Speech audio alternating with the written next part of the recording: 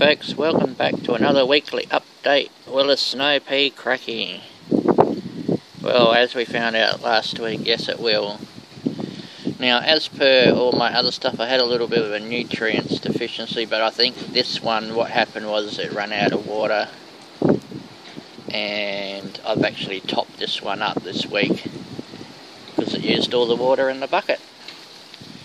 So I've added more water.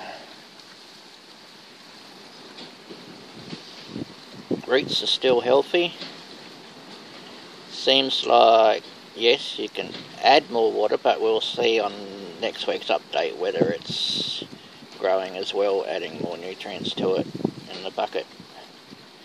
But yeah, it used a bucket of water so far.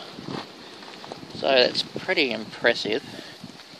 As you can see, got plenty of snow peas on there, everywhere. So yep, it's still going well, and I've topped it up with water. So folks, yes, you can grow a snow pea in a bucket using the Kratky method.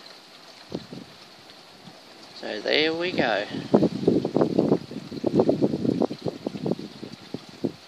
Okay, so I'll leave it at that for this week, folks, and I'll catch you next week.